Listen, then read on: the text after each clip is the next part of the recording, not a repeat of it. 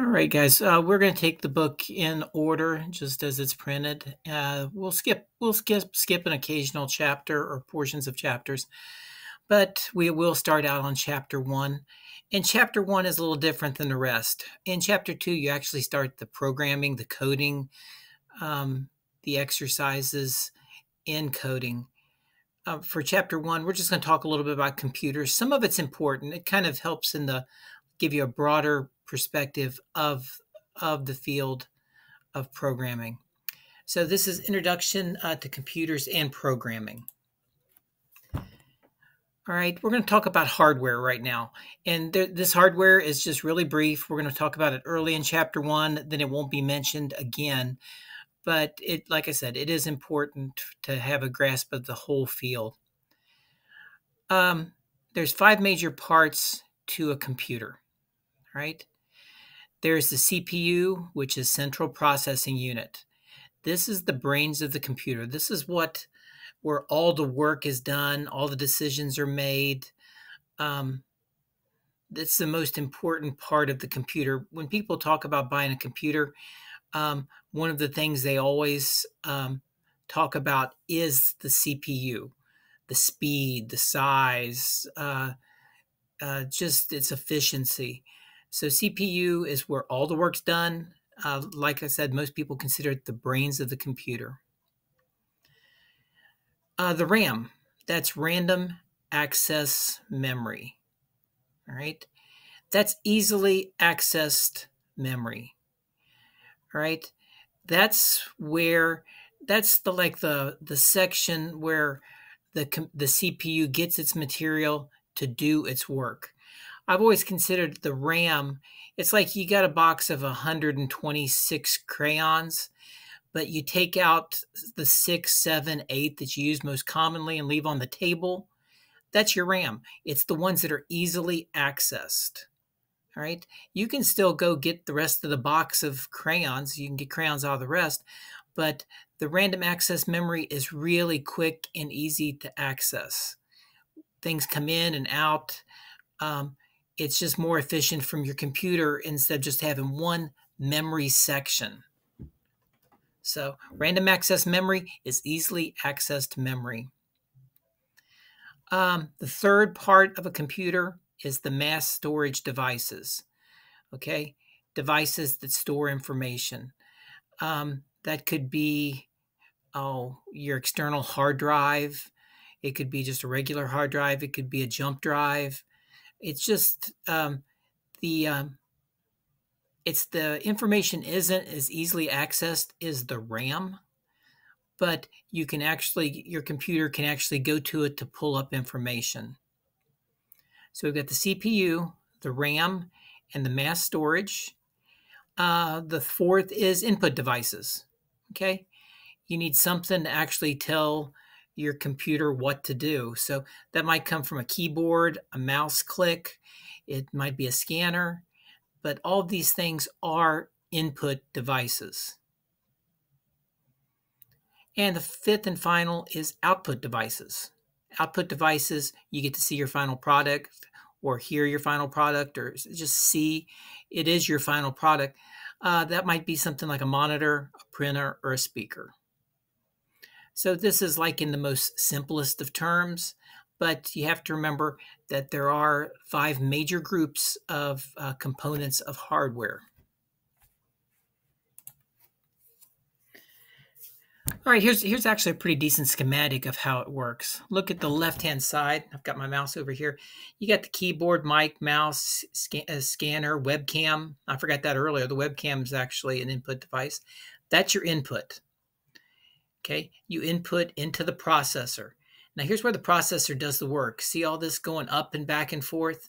The processor will pull stuff out of backing storage. That's the stuff that's not really fast, like a hard drive. You can see my cursor down here. Hard drive, floppy disk, USB pen, CD, DVD. These are storage, but they're not real fast. You can see you can take stuff in, you can put stuff out. Up above here is the main memory. This is the fast memory. Remember I tell you the RAM? Okay, the RAM can go back. ROM is just read-only memory. You can only take stuff out of it. But this is the quick memory up here, the main memory. And that's what the processor feeds from, back and forth, back and forth, back and forth. And you see a little cutout here, this little blue line. This is the actual decision making. All right, ALU, arithmetic, logic unit, registers. All right, this is where decisions are made inside the processor. A lot of the code we're going to be writing actually uses this area right here. And this control unit is inside the processor. And to finalize this drawing, there's the output. Okay, the processor, the output to the monitor, speakers, data, and projector. As far as hardware, this is all we're going to talk about. I just think you probably just need to stop for a second. This is probably good for a quiz question, maybe, and probably this information is good for a midterm exam question. So it's something you really need to at least know that there's five major parts of a computer's hardware, and just actually how they fill in this schematic right here. In the grand scheme of things, this stuff, computers haven't been around that long. I mean, some of you've got grandparents that were born back in the 40s.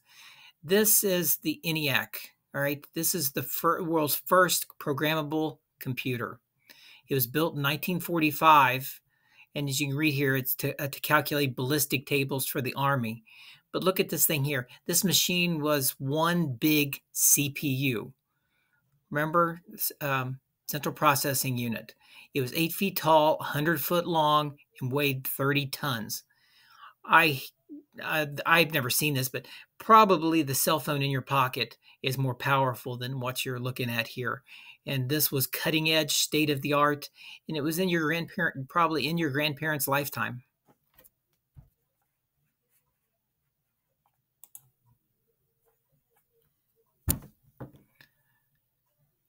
All right, we're starting at the smallest possible thing with a computer. We're starting with the bit. All right, bit, and just to give you a heads up, this is a quiz test kind of question. Bit stands for binary digit. It's the smallest increment of data on the computer. Okay, each bit can hold two values, 0 or 1. I always look at it as on and off. Off is a 0, on is a 1. When I look at it, I don't see zeros and ones, I see on and off. You all can look at it any way you want, just as long as you understand what that means with a bit. Bits are rarely, they're so small, you hardly ever work on them one at a time. The computer class in the spring, 115, probably won't get us there, but there's something that's called bit manipulation that you can do with C++ that you cannot do with another language, where you can actually read one bit at a time and do work with it. I mean, that's really high-tech stuff, and it might be one of those things that we might touch on real briefly in 115, because I'd really like for y'all to see it, because it is so cool just using that on-off bit inside of a program. But for now, all you got to know is the on-off 0, 1. Bits are usually assembled in groups of 8. 8 bits equals a byte. All right. Everything after that is bit off. Everything after that is built off of bytes. All the words that you hear to describe computers and their storage. Here's a little chart that kind of makes that a little simpler. 1 bit, the smallest capacity. Remember, 0, 1, on, off. A byte is 8 bits. Okay. A string of 8 bits is 1 byte. A byte's enough storage to hold a character. D, 5, W, exclamation mark, $, ampersand. All of those take up 8 bits or 1 byte. Then these next 3 things, this is just for your reference. I won't be asking you a question on these. A kilobyte is 8,192 bits. A megabyte, and you all have worked with megabytes before and seen MB on stuff, that is 8,388,608 bits. A gigabyte, and that's pretty much where we've got. Really, when I was your age, mainly everybody dealt with megabytes. Now you guys are dealing, especially with everything you all deal with, gigabytes.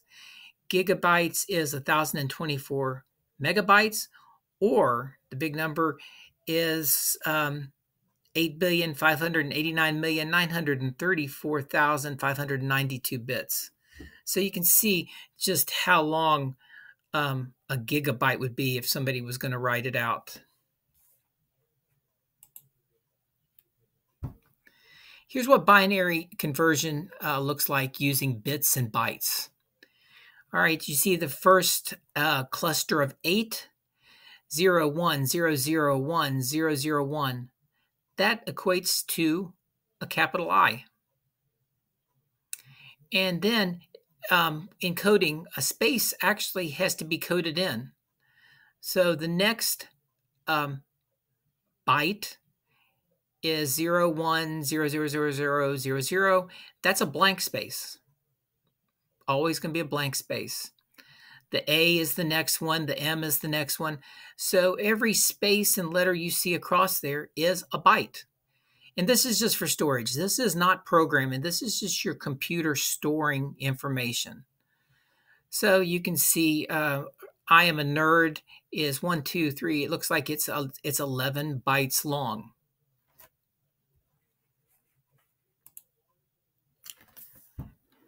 And how you know that is this is an ASCII 2 conversion table. So each number associated is associated with one letter. You can look at number 74 on this and see that it's capital J, but if you look at 106, it's lowercase j. All right, this will do you no good when you're dealing with binary unless you know how to convert it. Before I leave this page, though, look across here. This has got all these little wingdings and even greater than, less than. We won't be dealing with any of that for what we're going to deal with. But this 64 to 127 range right here, this range right here, which would be the third and fourth columns, that's the area that we're going to actually be doing some work in. Here's the anatomy of a byte. All right.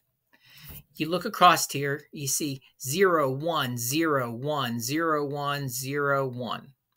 All right. This is a byte, and this equates to a letter. The way to look at this is this byte. Let's read from right to left. So the first bit is on. The third bit is on, the fifth, and the seventh bit.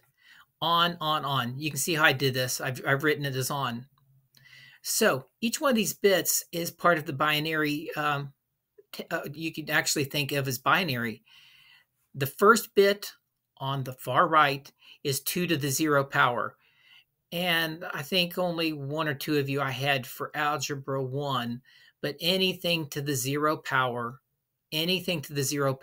is 1. All right. 2 to the first power is 2. 2 to the second power is 4. 2 to the third power is 8. 2 to the fourth is 16. 2 to the fifth power is 32. 2 to the sixth power is 64. 2 to the seventh power is 128. I've also got these written over here. The one that throws people is this first one, 2 to the 0. You have to remember it's 2. Anything to the 0 is 1. So here's how this works. All right. This 2 to the 0, 2 to the second, 2 to the fourth, and 2 to the sixth are turned on. All right. So when it's turned on, you're going to add that. 2 to the 0 is 1. I'm going to add it to 2 to the second, which is 4. I'm going to add it to 2 to the fourth, which is 16. And I'm going to add that 2 to the sixth, because all the ones that are yellow are turned on. Look how they correlate with these numbers up here. So that means 64 plus 16 plus 4 plus 1 equals 85. if we go back to that ASCII conversion table, which I will be handing out to you in class, and it's all over the internet, you look at that, and that correlates to, oops, let me go back just 1 second and show.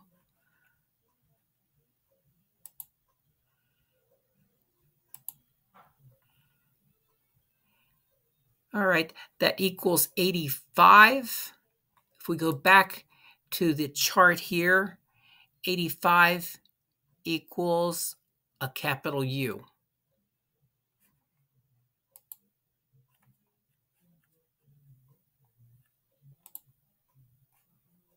Oh, I'm struggling with this PowerPoint, guys. So this 85 equals a capital U. Got a couple more examples here. All right, look at this one. This one's a little simpler because it's only got 3 bits turned on. 0, 1, 0, 0, 0, 1, 1. All right, 3 bits turned on. The one on the far right is 2 to the 0. That means 1. The second bit from the right is 2 to the first, which is 2. And then the 7th bit over, which is 2 to the 6th, is 64. 64 plus 2 plus 1, all right, equals 67. We go to 67 on the binary conversion table, and we find out that's a capital C.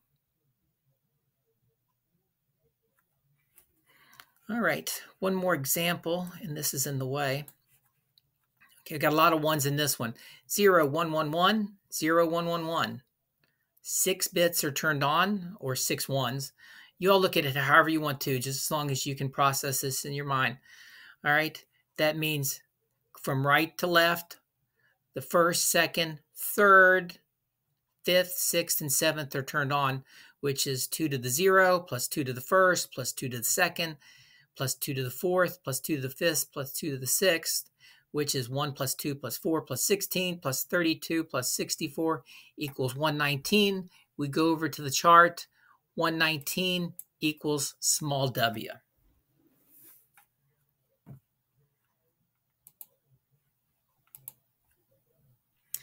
All right, that's the end of this video. I've got chapter 1 broken into 2 sections. Just make sure that you watch this video and ask the question before class on Friday. This will be dated for 8 o'clock on Friday morning.